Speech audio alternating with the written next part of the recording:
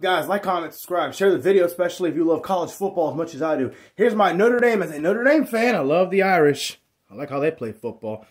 Taking on NC State Wolfpack at NC State. This will be Notre Dame's probably their first true test against a decent opponent. Now, NC State's not garbage or anything. They've never been great, but they're not garbage either.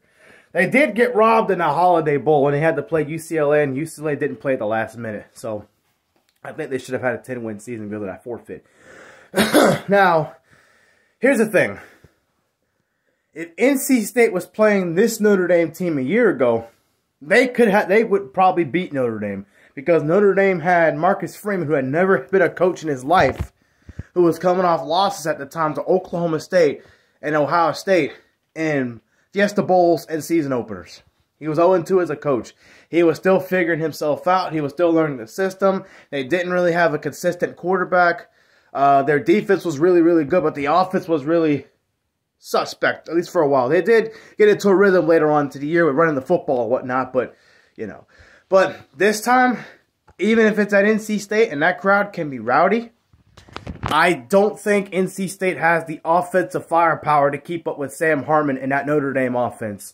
I just don't see, and the thing is, Notre Dame did lose a lot of defensive starters from last year, or some of them, right? But they're still a good defense. They're a hard-nosed defense. They know how to play, and they're not scared to play anybody at the line of scrimmage. Notre Dame should win this game pretty big. Notre Dame's defense will be able to stop whatever NC State wants to do offensively.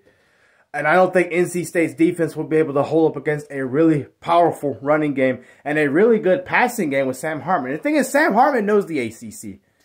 He beat and played just about everybody over there. So, with that being said, I think Notre Dame wins this game pretty convincingly. They make a statement with NC State, who is a pretty quality opponent. I think they're a good team.